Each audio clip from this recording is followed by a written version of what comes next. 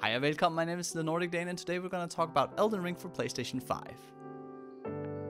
Now, Elden Ring is the first kind of Souls game that I've ever played before. It's usually not a game that looks super enticing to me personally. That being said, it was donated to me on my stream. If you don't already know, I stream a bunch of variety of video games on Twitch. My handle is TheNordicDane, and it was here one of the members of my community actually donated this game to me. Shout out to Count Cranberry.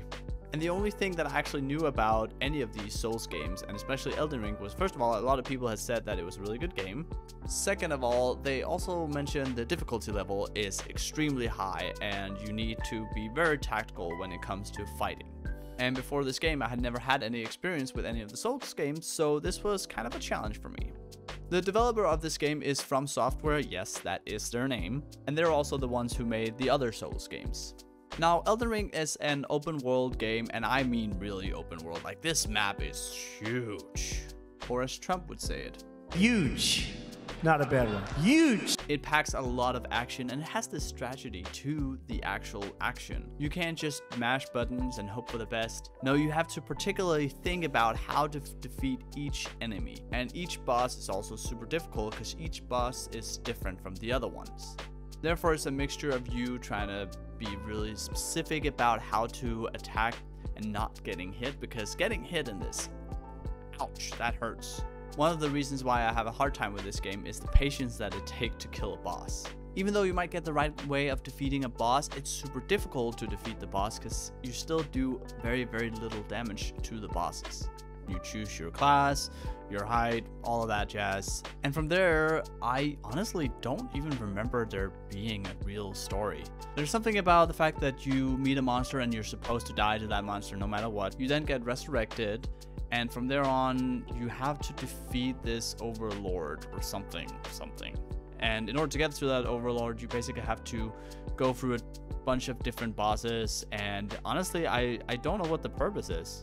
I spent 32 hours on this game and I don't understand the story. And that's kind of why I feel like I don't like this game a lot. I'm a very typical, I like a story, I like getting involved in the characters, but this one doesn't have either. And yeah, I'm sure there's someone out there saying, ooh, what are you talking about? If you just followed along or played a little bit more, there would be more story to it. But from what I saw, at least, there wasn't really any. When it comes to the visuals in this game, it has two modes. It has a quality mode and it has a frame rate mode. The quality mode, you have 4K, but you stick with around 30 FPS, whereas the frame rate goes up to about 4K, but you are more looking at a 50 frames per second. I would definitely recommend that if you were to play this, you play it on frame rate, because it is an action game and it will just make things look more smooth. Even though it's on PlayStation 5, there isn't that much quality when it comes to the actual visuals of this game.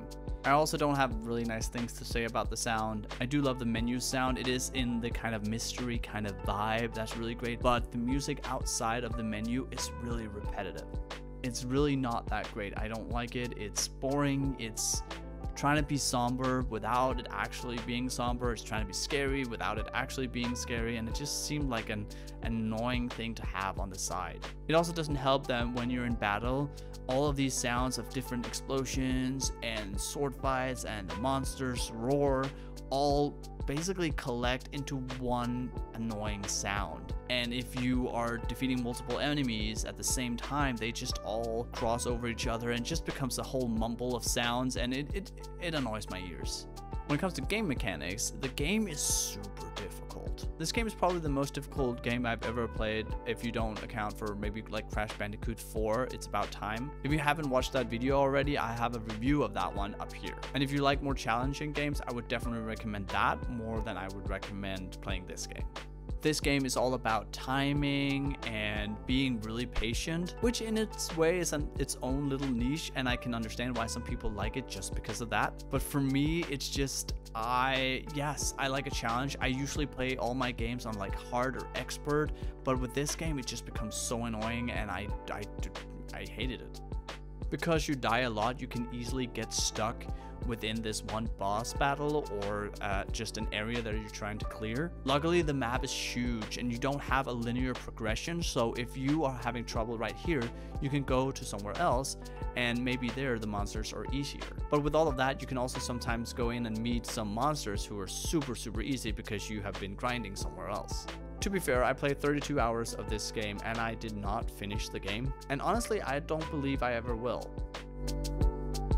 This was definitely not a game for me. It was not a game that I planned on trying anyway. The only reason why I tried was because it got donated to me. That being said, it was a good challenge, I must admit that, and I can understand why some people really like this game. But for me, with the story not being there, the sounds just being really bad and annoying, it just became more of a frustrating game to play rather than something that I actually enjoy. And I honestly believe I would not have played that much if it was because I'm also kind of stubborn and I wanted to progress in the game. Therefore, I'm gonna give this game 2 out of 6 Viking helmets because I'm close to 1, but I can understand why some people would like the game.